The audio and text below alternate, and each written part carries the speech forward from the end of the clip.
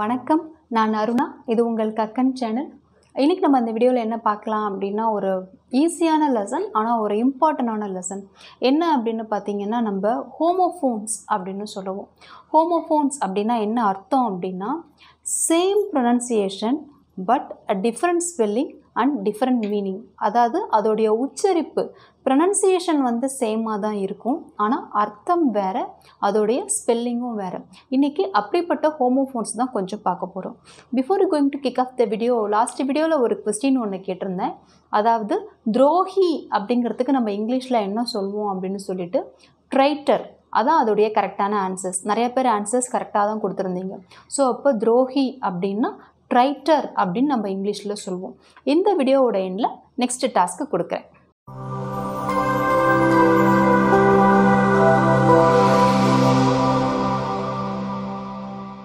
First homophone பார்க்கலாமா? Homophones அப்படின்னா நான் என்னன்னு சொன்னேன், same pronunciation but different spelling and different meaning. First one பாருங்கள், பீல்.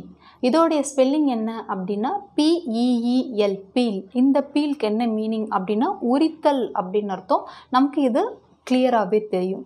இப்போ அதுக்கு ஒரு எக்ஸாம்பிள் சென்டென்ஸ் பாருங்கள். You cannot eat a banana without feeling it. You cannot eat a banana without feeling it. அதாவது தோலை உரிக்காமல் உன்னால் வந்து பனானாவை வந்து சாப்பிட முடியாது. இது பாசிபிளே இல்லை இல்லையா? அடுத்த ஒரு வேர்டு பாருங்கள், பீல். PEAL, feel. இதுவும் பார்த்திங்கன்னா ப்ரொனன்சியேஷன் சேமாக தான் இருக்குது, ஆனால் ஸ்பெல்லிங் மாறுது. PEAL யூஸ் பண்ணுறோம். இதோடைய மீனிங் என்ன அப்படின்னா, த loud sound of a bells R bell. அதாவது மணி இருக்கு இல்லையா, மணி வந்து எழுப்பக்கூடிய பெருத்த ஓசையை தான் நம்ம வந்து பீல் அப்படின்னு சொல்கிறோம். இப்போ கோவிலில் மணிகள்லாம் இருக்கும், இப்போ கோயில் மணிகள்னு சொல்லுவோம். ஒரே நேரத்தில் பார்த்திங்கன்னா 5-6 மணி, நிறைய மணிகள் வந்து ஓசை எழுப்புச்சுன்னா அதோடைய சவுண்டு வந்து எப்படி இருக்கும்? நமக்கு அப்படியே கணீர் கணீர்னு இருக்கும் தெரியுமா? அப்படி இல்லையா? இப்போ சர்ச்சில் கோவிலெல்லாம் பார்த்திங்கன்னா ரொம்ப பெரிய பெல் ஒன்று வச்சுருப்பாங்க. அந்த ஒரு பெல் அப்படியே டிங் அப்படின்னு அடிக்கிறதே பார்த்திங்கன்னா அப்படி ஒரு கனத்த ஓசையாக இருக்கும். அதை தான் நம்ம வந்து பீல் அப்படின்னு சொல்லுவோம். எ sudden peel off bell broke the silence. A sudden peel off bell broke the silence.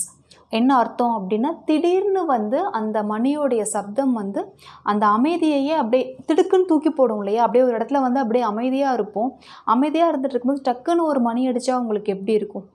அந்த அமைதியோடைய நிலையே வந்து மாறிடுது இல்லையா? அதுதான் சொல்லியிருக்காங்க. The sudden peel of a bell broke the silence. Next one பாருங்கள், ஸ்டேஷ்னரி. இந்த ஸ்டேஷ்னரியோட மீனிங் என்ன அப்படின்னா, ஃபிக்ஸட் அப்படின்னு அர்த்தம். அசையாத தன்மை, அசையாத நிலை அப்படின்னு அர்த்தம். Earth is not stationery, it moves round the Sun. நல்லா கவனிங்க.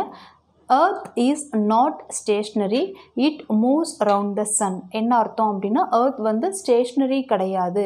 தட் மீன்ஸ் ஃபிக்ஸடாக ஒரே இடத்துல இருக்காது. பூமி என்ன பண்ணுது? சூரியனை சுற்றி வருது இல்லையா? அதை தான் சொல்லியிருக்காங்க. இதோடைய ஸ்பெல்லிங் என்னென்னா ஸ்டேஷ்னரி, STATIONARY. இது நல்லா நீங்கள் கவனிக்கணும், ஸ்டேஷ்னரி. அடுத்து இன்னொரு ஸ்டேஷ்னரி பார்க்க போகிறோம். இதோடைய ஸ்பெல்லிங் என்ன அப்படின்னா STATIONERY. ஆனால் ப்ரொனன்சியேஷன் சேம் தான், ஸ்டேஷ்னரி. ஆனால் ஸ்பெல்லிங் மாறுதான்.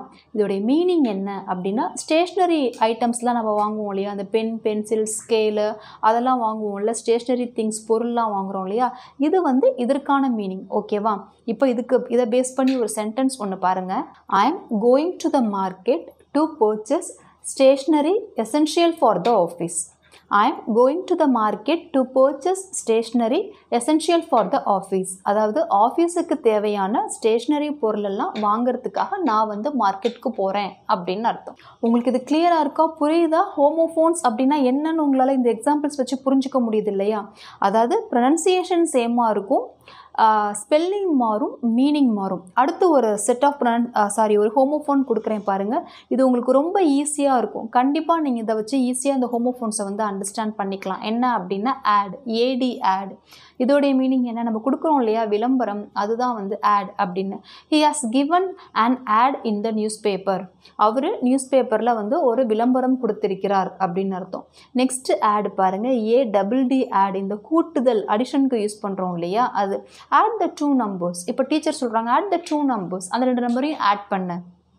கிளியராக இருக்கா? இப்போ ஹோமோஃபோன் உங்களுக்கு கிளியராக புரியுதா?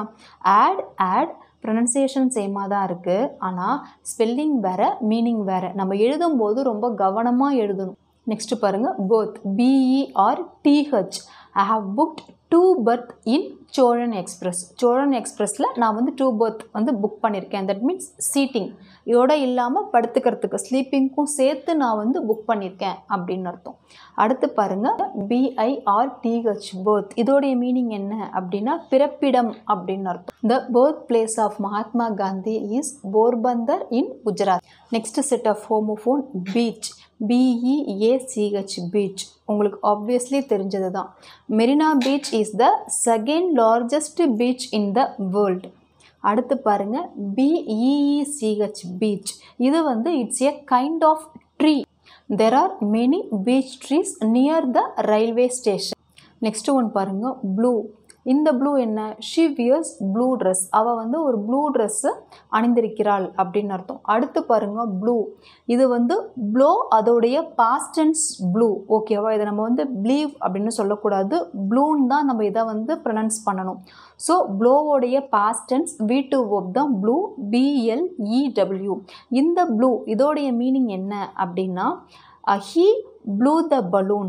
அவன் பலூனை ஊதினான், ஊதுதல் அப்படின்னு அர்த்தம். நெக்ஸ்ட் ஒன் பாருங்க, செக். இதோடைய மீனிங் என்ன? பரிசோதித்தல், பரிசோதனை அப்படின்னு அர்த்தம். he checked my passport. அவர் என்னுடைய பாஸ்போர்ட்டை வந்து பரிசோதித்தார் அப்படின்னு அர்த்தம். அடுத்து ஒன் பாருங்க, செக். அந்த காசோலைக்கு நம்ம யூஸ் பண்ணுறோம் இல்லையா, அந்த check. he issued a check. அவர் வந்து ஒரு காசோலை வழங்கினார். Next set of homophones, disease. First disease, அதுக்கு என்ன மீனிங் அப்படின்னா, டிசீஸ் அப்படின்னா நோய் தானே. Malaria is a curable disease. இதோட ஸ்பெல்லிங் பாருங்கள், DISEASE. அடுத்த டிசீஸ் பாருங்கள், DECEASE. இந்த டிசீஸ் இதுக்கு என்ன மீனிங் அப்படின்னா மரணம், இறந்து போதல் அப்படின்னு அர்த்தம். மீனிங் நல்லா புரிஞ்சுக்கோங்க, மீனிங் கம்ப்ளீட்டாக டிஃபர் ஆகும். நீங்கள் இதெல்லாம் ஸ்பெல்லிங் வந்து கொஞ்சம் கேர்ஃபுல்லாகவே இருக்கணும். The sudden disease of his father forced him to abandon his studies. The sudden disease of his father அப்படின்னா the sudden death of his father அப்படின்னு அர்த்தம். இந்த இடத்துல டிசீஸ் அப்படிங்கிறது டெத்தை தான் குறிக்குது. அவங்க அப்பாவோடைய அந்த திடீர் மரணம் வந்து அவனை வந்து படிப்பை வந்து கைவிடும்படியாக இருக்கிற சூழ்நிலையை வந்து ஏற்படுத்திடுச்சு அப்படின்னு அர்த்தம். ஓகேவா? அபண்டன் அப்படின்னா கைவிட அப்படின்னு அர்த்தம். நெக்ஸ்ட் ஒன் பாருங்க, டோ, DOE, டோ. டோ அப்படின்னா என்னன்னா எ ஃபீமேல் டீர் அப்படின்னு அர்த்தம். There are many dose in the forest அப்படின்னா அந்த காட்டில் வந்து நிறைய பெண்மான்கள் இருக்கிறது அப்படின்னு அர்த்தம். அடுத்த டோ பாருங்க, DOUGH, டோ. இதோடைய மீனிங் என்ன அப்படின்னா மாவு இருக்கு இல்லையா, நம்ம மாவை பிசைஞ்சு வச்சுருக்கோம்ல, அந்த பிசைந்த மாவை நம்ம வந்து என்ன சொல்லுவோம் அப்படின்னா டோன்னு தான் சொல்லுவோம். ஒரு பெஸ்ட் எக்ஸாம்பிள்னு வச்சுக்கோங்களேன், சப்பாத்தி மாவை எடுத்துக்கோங்க. Beat it until the dough is slightly elastic. Beat it until the dough is slightly elastic. மாவு பிசையும் போது பார்த்திங்கன்னா நிறைய டைம் நமக்கு வந்து அது சரியாக வராது. அப்போ சொல்லுவோம்ல, நல்லா அடித்து பிசை, அந்த மாவு வந்து நல்லா ஒரு மாதிரி ஈஸியாக இழுத்து போடுற அளவுக்கு வர அளவுக்கு அதை நல்லா வந்து அடித்து பிசை அப்படின்னு சொல்லுவோம் இல்லையா, அதுதான். நெக்ஸ்ட்டு இன்னொரு சென்டென்ஸ், இந்த டோ அதுக்கே பாருங்கள், use a rolling been to flatten the to. Use a rolling been to flatten the to. Rolling பின் அப்படின்னா என்ன? சப்பாத்தி கட்டை இருக்கு இல்லையா, சப்பாத்திக்கு போடுவோம் இல்லையா, அதுதான் நம்ம வந்துட்டு ரோலிங் பின் அப்படின்னு சொல்லுவோம்.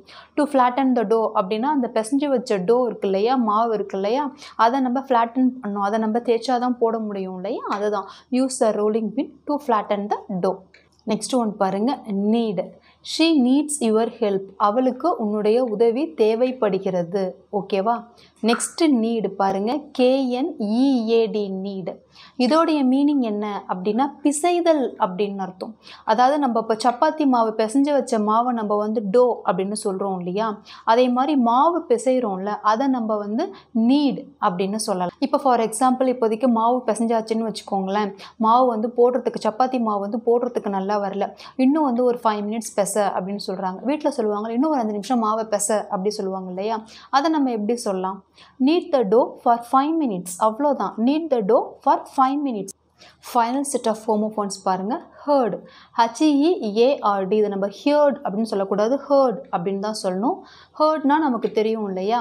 I heard a strange sound last night. I heard a strange sound last night. நேற்று நைட்டு வந்து எனக்கு வந்து ஒரு வித்தியாசமான சப்தம் கேட்டது அப்படின்னு அர்த்தம். அடுத்த ஹர்டு பாருங்க, HERD, ஹர்டு. இதோடைய மீனிங் என்ன அப்படின்னா மந்தை அப்படின்னு அர்த்தம். குரூப் ஆஃப் அனிமல்ஸ் தான் நம்ம வந்துட்டு மந்தை அப்படின்னு சொல்லுவோம் இல்லையா, அதுதான். இந்த ஹர்டுக்கு எக்ஸாம்பிள் பாருங்க, they are individuals, they will not follow the herd. இப்போ சில மிருகங்கள்லாம் இருக்கும், அதெல்லாம் வந்து மந்தையோடலாம் சேராது, அது தனித்தனியாக தான் இருக்கும். அதான் சொல்லியிருக்காங்க, they are individuals, they will not follow the herd. Next one, ring. Ring அப்படின்னா என்ன? மோதிரம் இல்லையா? She wears diamond ring.